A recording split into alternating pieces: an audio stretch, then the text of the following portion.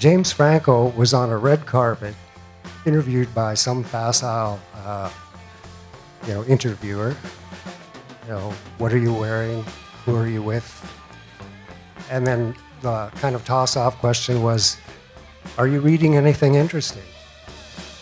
And James Franco walked away, and then he came back and said, yes, I'm reading this incredible book about Celine Dion by this Toronto culture writer, Carl Wilson.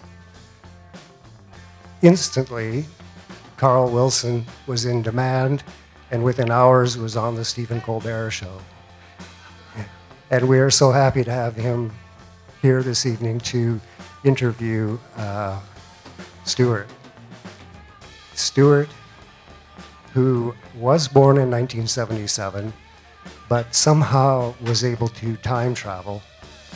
And so I get the feeling that maybe he might be from another planet.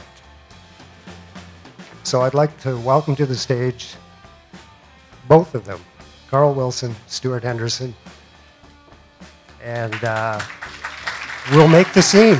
Stuart, I'm really happy that you asked me to come here and have this conversation with you. Personal story, I was having a conversation with my mom, who went to U of T in the early 60s, and she's a big folk music fan. She just sort of mentioned one day that she'd never actually gone to the folk clubs in Yorkville when she was a student, and I was really puzzled by that. And so I said, why? And she said, well, it was your dad, actually. My dad's from Winnipeg and had moved here to do law school. And she was like, your dad was afraid to go there. And it seemed to me like a perfect example of the way in which these kinds of myths and fantasies and fears that you discuss throughout the book impacted people's relationship with what was happening, blocks away from where they were going to school. Given, as Charlie mentioned, that you were born in '77 and therefore wasn't around for the action or even the aftermath of the action, what was it that sparked your personal fascination with Yorkville? I found myself as a teenager perhaps perversely fascinated with the 1960s and more interested in the 60s really than my teenage decade, the 90s. It always comes down to music for me, you'll find.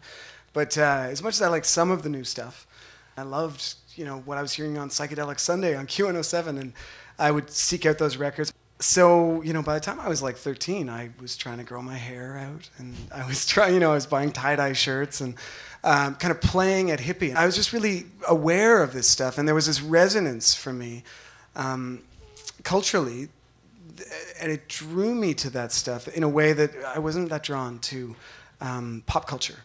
Once I hit university and began to study cultural history and I studied at Dalhousie and then at McGill for a master's degree, I couldn't help but feel drawn to the Canadian counterculture. What must it have been like in that period? Because I probably would have been there. I would have gone. I could see myself having tried to be a part of this thing. And then I started asking myself the question, but what role would I have played in it? So when it came time to do the PhD thesis, and I decided upon Yorkville as the subject, I was shocked that there was no academic study of it at all, really. That was the main question. Who would I have been? Where would I have gone? So in other words, what attracts people to certain scenes at certain times? How do they get constructed? What makes them legendary?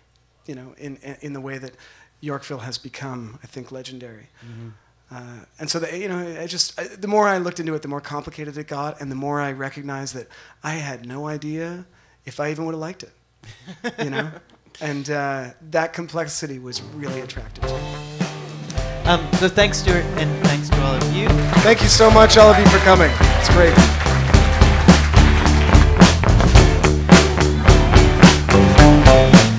Oh, he's a perfect stranger, like a cross between himself and